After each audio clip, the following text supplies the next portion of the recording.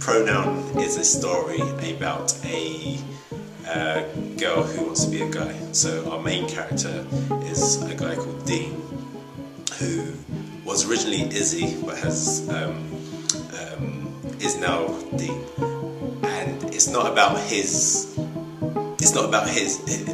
the process that he's going through. The story is more about his relationship with his friends, his family, so his mum, dad, and his sister, and also his boyfriend, who was his boyfriend when he was first Izzy, but now that he's changed to Dean, you know, how's that affected their relationship, and you know, does Josh stay with Dean or do they split up?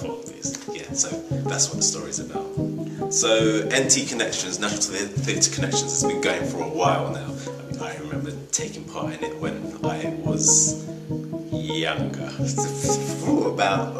How old was I? I think I was around 21, 22. So that is 12 years ago. Yeah, I figured that out.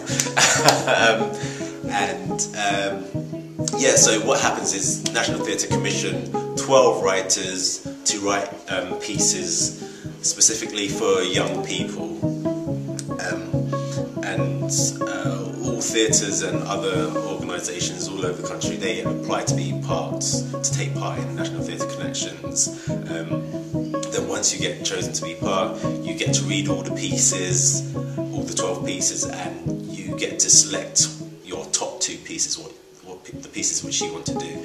And so you have a first choice and a second choice, and luckily for us we got our first choice, and Pronoun was our first choice. All the pieces are quite good, but I think that Pronoun it stood out for me.